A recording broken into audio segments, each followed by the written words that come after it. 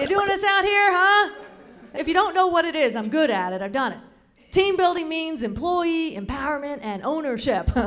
Yeah, so I took the copier. I never owned one of these. I was a manager there, man. I hated being in charge of people, you know, because they're all calling in with excuses you want to use, right? True story, I'm not making this up. I had an assistant call in once. She said she couldn't come in because she put her clothes on and they burst. That's right, she called in fat. When you're managing people, too, you learn a lot of stuff, don't you? Like most relatives die on a Friday.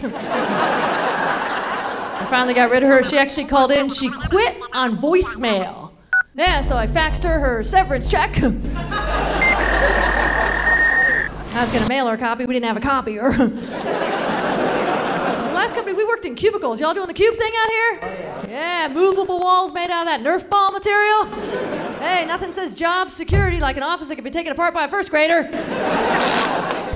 Now, you can tell when people don't like their job, right? By what they wear to work. First get the job, you're all excited, you know, you dress up, you wear a nice outfit or a suit, and you make a little bit of an effort, right? A couple years later, that same job, you roll in looking like work interrupted your sleep. Your hair's all matted, you know, you got those pillow marks on your face. You're wearing a throw rug or a quilt. You gotta dress up for Casual Friday. Employers complain, too. They say they can't find good employees because this is true. 72% of us lie on our resume. Yeah, okay, we'll quit lying on our resume when they quit lying on the job description.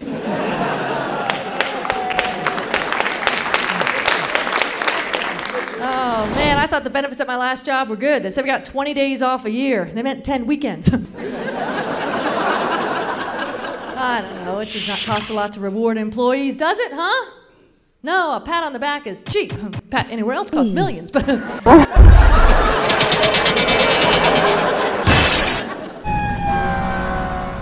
I think you smokers are the only ones who know what's going on in the whole company. Because I think they go outside, they take smoke breaks, they talk to people in other departments, they find out what's going on, right? Yeah, they all don't live long enough to tell us anything, but...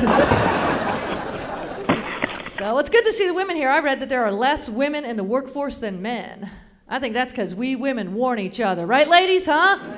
Once a year, we have that take your daughter to work day. Yeah, show them what happens when you don't marry rich.